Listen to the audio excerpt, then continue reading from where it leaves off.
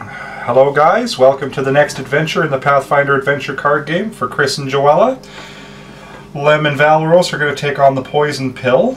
We're going after a guy named Pillbug Podiker who's starting to leave poison traps all over town. So we have to find the traps and disarm them and then take down Pillbug Podiker. The special rule for this scenario is we get to add 2 whenever we try to acquire an ally. We get to add 2 to our results. For the 4 locations we have the town square, which says you may discard a card from your hand to explore during your turn, but you cannot recharge the card. When closing, banish a card from your hand. The village house says, when attempting a check to acquire an ally, you may instead recharge a card to automatically acquire the ally, and to close, banish a card from your hand. The city gate says if you fail a combat check, shuffle a random monster from the box into the location deck, and when closing, summon and defeat a bandit henchman. And finally, the general store. If you encounter anything other than an item or weapon, after the exploration you may explore again. When closing, banish a card from your hand. So, we're good to go. I think we're both going to start at the same locations. Where do you think we should start? Well, why don't we start at the general store? Okay. And I'll let you go first once we draw our hands. I'm going to choose Spell as my favorite card. I don't get to choose, but I get a hand size of 4, and I have a weapon. And I got a Cure Spell in my hands, so I'm good to go. I do not get a weapon. I have to put these to the side. Put it in a discard pile until I have a weapon. And of course, I do. And I reshuffle my deck and the discard pile.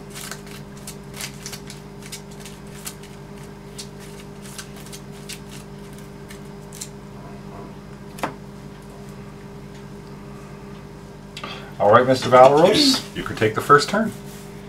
Okay, so, turn 1.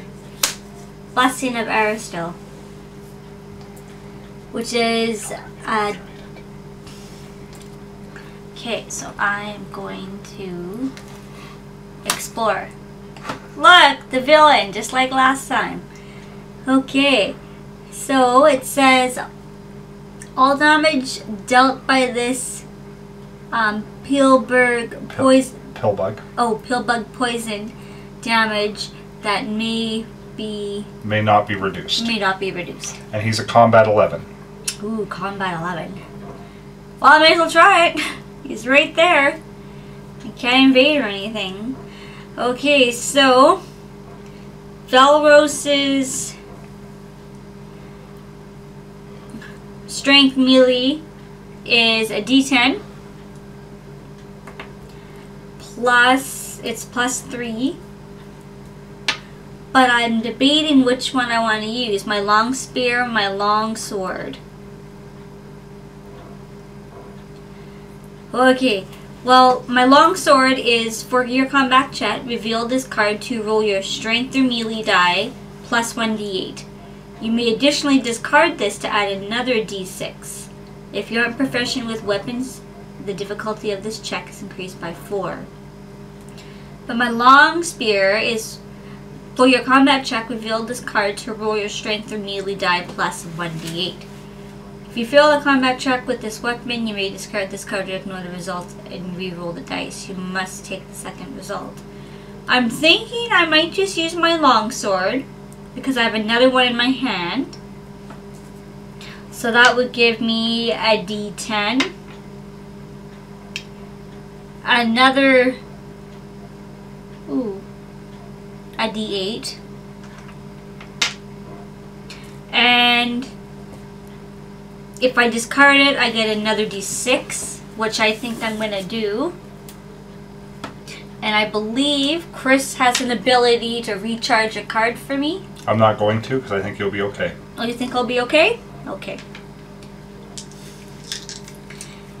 And my ability is only... No. Whenever you discard a weapon to use it for its ability, You get to recharge it. Okay, so I get to recharge it.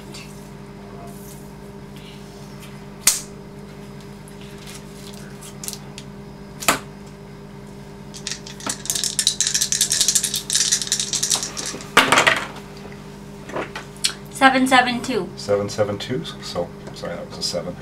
So that's 16 plus 3 is 19, which is enough to defeat him because he's only an 11. Right. So he's defeated. But because he's a villain, he's going to run away to one of the open locations with 2 random blessings from the box, since there's still 2 open locations. By beating him, we automatically close the location we're at. Oh, can I turn this over then? Yep. You got to read the when closing effect, though. Or when permanently closed. When permanently closed, on closing, add 1d6 random item to this location without looking at them, then automatically acquire the top card. But it also says when closing, banish a card. You don't have to banish a card, though, because we beat the villain, it automatically closes it. Okay. So we flip this to show that is closed. And now roll a d6, because we have to add a d6 random items. 2. 2 items, and you automatically acquire the top one. Masterworks Tools. Reveal this card to add 2 dice to your disabled check. Nice. Recharge this card to defeat a bearer whose highest difficulty defeat is 14 or lower. So that goes to your hand. My hand size is back up, and I have nowhere to search, so that's the end of my turn. Okay. I'll flip my blessing. It does a blessing of Gorm, which adds to a combat, a melee combat. So, actually it's a strength combat, sorry. Strength combat. Where was that last I'm turn? going to stay where I am and explore to see what the second item is. It's a codex, which requires an intelligence knowledge check of 8. I've got a d6 plus 3. So I roll, I need a 5 or 6. And I rolled a 1. So that's just going to go away. And that's going to end my turn. Okay, so where do I want to move next? Blessing of the Gods. I think, I don't know if... Wherever you go, Lem will follow. Yeah, wherever Lem... Let's go to the village house. So Valeros will move to the village house. Is there any specific thing I need to do before I can No, explore? it just says when attempting a check to acquire an ally, you can recharge a card to automatically acquire the ally. Okay. I'm going to explore. Blessing of the Gods. Which says if you encounter this card, you automatically acquire it. I am going to explore again. My hand size is only 4. Another blessing of the gods. I will explore again. A bugbear. Ooh. He's just a 10 combat. 10 combat. So I'm going to use my long sword, which is my combat check. Reveal this card to reroll your strength and melee die plus d8. Now what I'm going to do is I have my d10 and I have my d8 and then I have plus 3. Now he's only a 10, but unless Lem wants to help me out. I can't, I'm not at your location. Oh yeah, that's right. It's not. And I'm not going to recharge it to... No, I just roll. I got a 10. 4 and a 6. Yeah. Plus 3 is going to be 3, 13. 13. So that's going to defeat the bugbear.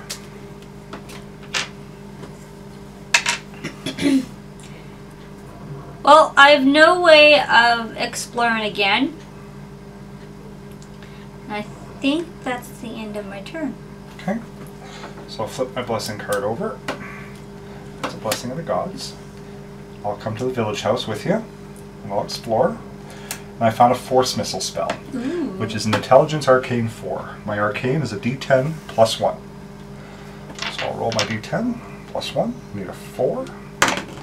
I rolled a 3, so 3 plus 1 is 4. So I'll get the force missile. Goes to my hand. I'll discard a blessing of the gods to search again. It's a standard bearer. Well, I'm going to activate the ability of this one. I'm just going to recharge it, my standard bearer in my hand, to automatically gain this standard bearer. And then I'm going to discard the standard bearer to explore your location. Is there something over there that you have to bury something? Wasn't too sure when you got your allies, or was that a different... No. It says, when attempting a check to acquire an ally, you may instead recharge a card to automatically gain the ally. Oh. Okay, I found the poison trap henchman. So I have to try and disarm this trap. So I'm just going to use my Thieves' Tools, which says, discard this card to defeat a barrier whose highest difficulty to defeat is 11 or lower. So I'll discard my Thieves' Tools to automatically destroy the trap. Okay. And it says, if defeated, you may immediately attempt to close this location. I did have an ability, but you chose to use the Thieves' Tools for you. Your ability only works in combat. Oh, combat, yes. So it says, banish a card to close this location. I'm going to banish a Blessing of the Gods. So that's gone. To close this location. When closing, it says, or when permanently closed, there's no effect when permanently closed, so no bonuses or anything. We search, see if the villain is in here. He's not, so we successfully closed the location. Wow, we're doing pretty good. Okay, and then I'll just draw back up to 6. Okay. Blessing of the Gods.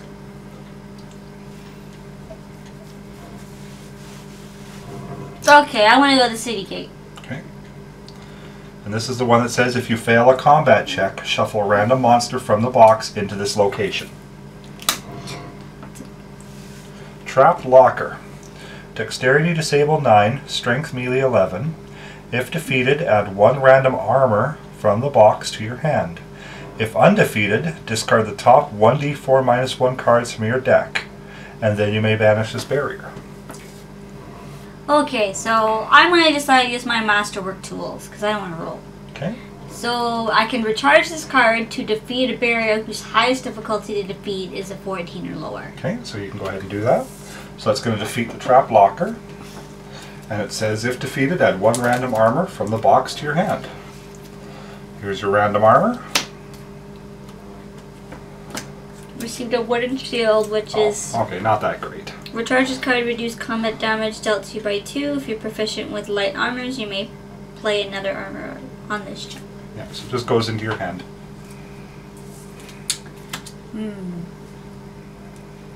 Okay. I was hoping, since I got some defense up here, can I discard one of these? Yeah, at the end of your turn, you can discard any cards and draw back up to your hand size. I think I'm going to do that, because I have nowhere searching. So I think I'm going to get rid of the wooden shield. Because my chainmail is basically the same thing. But this is armor, this is not... Oh, what? Okay, my turn is done. Okay, flip my blessing. I get a Blessing of Shaylin, which is for a wisdom check. Move over to the city gate with Valeros. I'll explore and find the traitor. Before the encounter, discard a random ally from your hand. Well, I don't have any allies in my hand, so I don't have to discard anything. I will play the Force Missile spell, which discard this card or roll your arcane die, which is a 10-sided, plus 2d4 with the Force trait. Now you can use your ability. Oh yes, that's right, it's combat. So add 1d4 to another character's combat check at your location. So that gives me a third d4. Okay, and I have plus 1. I feel confident. So I got a 5, plus 2 is 7, plus 2 is 9. 1. Plus 1 is 10, and I have plus 1 is 11. Just enough to beat him. Good job. So he's gone. I have to roll my recharge for my Force Missile, which is succeeded in Arcane 6. Again, I get a d10 plus 1. I rolled an 8. So 8 plus 1 is 9. That's enough to recharge it. I think I'm going to search again. I'm going to discard a Blessing of the Gods to search again. Okay. And I found the villain, Pillbug Podiker. Wow. Okay, well, I guess I'm going to fight him. I'm going to cast Force Missile again. is a D10 plus 2d4. And my D4. Joella's going to give me a D4, and then I'm also going to use a Blessing of the Gods to give myself another D10. I think I got lucky last time, so I need an 11. I get plus 1. So 6, 7, 8, 9, 10, 11, 12, 13, 14, 15, plus 1 is 16. That's enough to defeat Pillbug Podiker. Yeah. He's only got one location to run to, so he's going to disappear into this deck. And then this location's going to close. So you can go ahead and flip the card, please. Sure.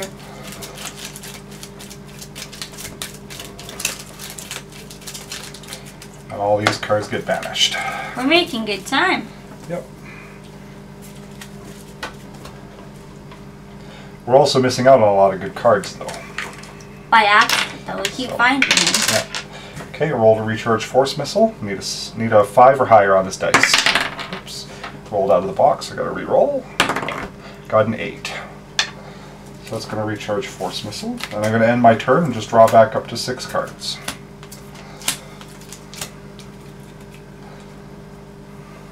Okay. Blessing of the Gods.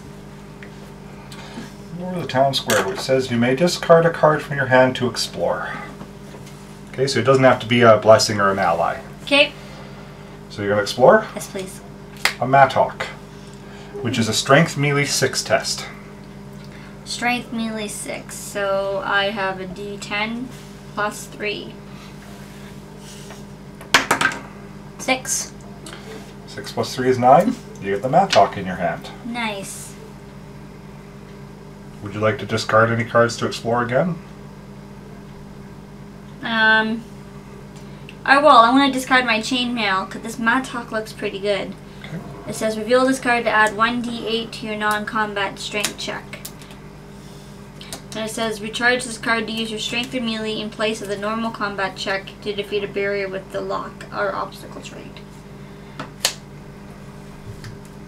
So I'm going to put that, discard that. You found a Poison Trap. Ooh. Which is a Dexterity Disable 5 test. Okay. Would I be able to use this Mattock? Reveal this card to add a d6 to your non-combat strength check. Well, it's not a non-combat strength. What's the next one say? Recharge this card to use strength or melee in place of a normal skill in a check to defeat a barrier with the lock or obstacle trait. Well, it's a barrier, but it's got trap and poison for its traits. So no, you can't use the Mattock. Oh, okay. So what's your dexterity? My dexterity is a D8. Okay, and you need to get a 5? Yes. I'll use a Blessing of the Gods to give you another D8. Thank you. And I think that's all I have. Mm-hmm. Just roll. Hope you get a 5. I got a 6 and one is 7. It's 7, so that's going to defeat the Poison Trap. Okay, would you like to attempt to close the location? Sure. To close it, you have to banish a card from your hand. Oh, I'm going to get rid of the Mattock.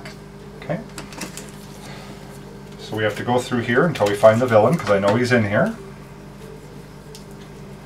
So with an Icy Long Spear. And he becomes the remainder of the deck.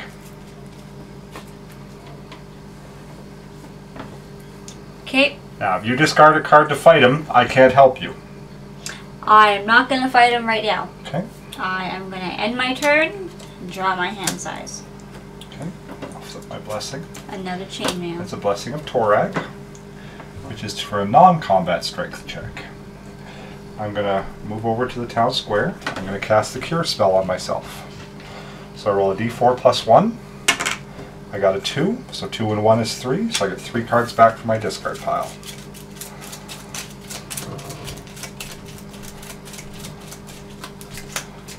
3. Shuffle it up. What I could have suggested is not attempt to close it and continue exploring, I guess. Divine 8 to recharge. My Divine is a d10 plus 1, so I need to roll at least a 7.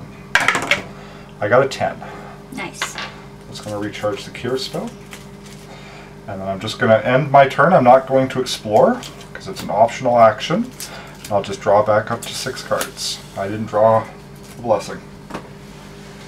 Alright, Joella. Flip your blessing. So if it's a good one. For asthma spells. Okay. So I'm going to explore. Okay, so you find Pillbug Podiker. And if we beat him this time, we've finished the scenario. He's 11 combat. Okay, so I'm going to use my...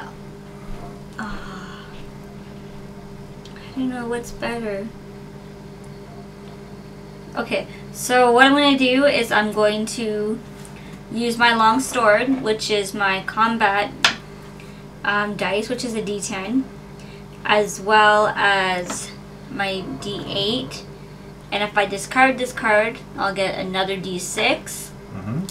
And I'll recharge Force Missile this time to give you a D4. And I'm recharging this because that's his ability with a weapon. And Chris gave me a D4. Yep. And plus 3.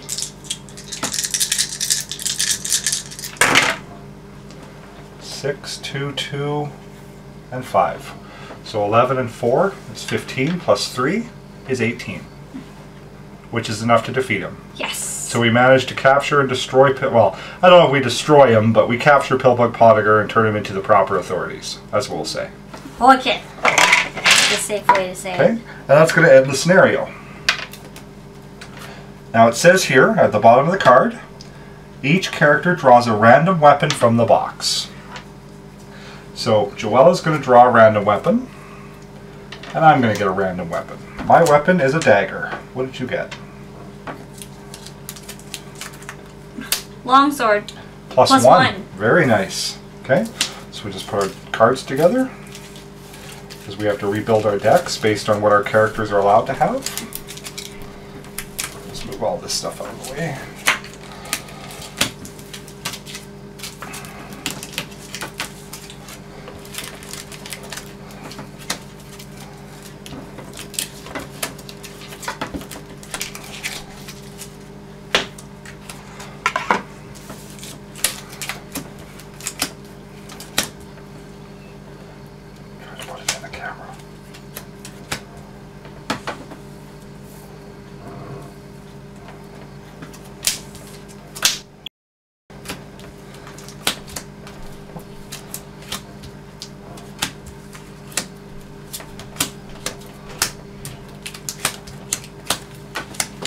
Alright, so I printed off the character sheets from the website because I find they're a lot easier to use than the little cards. The square ones. The little cards that they give you with the game that has all the same information on both sides.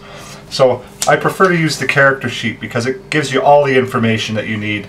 Plus it also has a list on the back of all the cards you can earn over the course of the game, so you can keep your deck, a running total of your deck of what cards are in it, so that if you decide to play the game with someone else, you can dismantle the decks and restart. So you can get those from Paizow's website, and yeah, they're free to print off, and you can have multiples, so you can have multiple campaigns going at once.